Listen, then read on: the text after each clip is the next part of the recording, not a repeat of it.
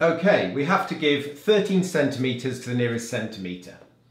Okay, so you have to fill in these two values here. Well,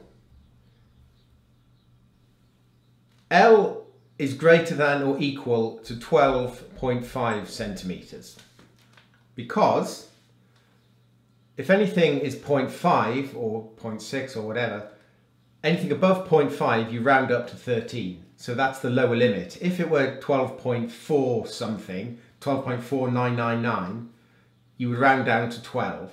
So L must be greater than or equal to 12.5. And similarly, it must be less than 13.5.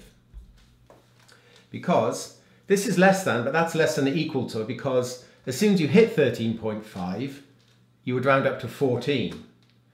So that's why it's only less than, not less than or equal to. If it were 13.49999, you would round down to 13.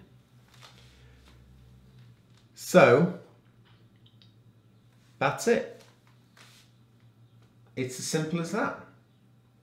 L is greater than or equal to 12.5 and less than 13.5 if we're doing it to the nearest centimetre.